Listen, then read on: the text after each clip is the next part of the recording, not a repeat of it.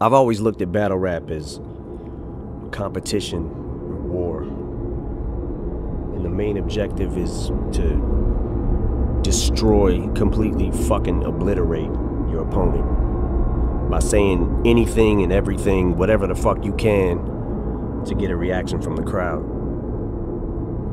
So, nothing's off limits.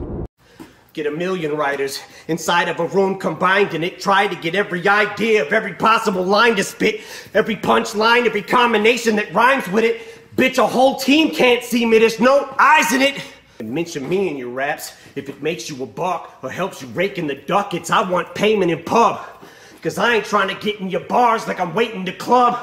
But if you put me in your lines, I'm taking a cut.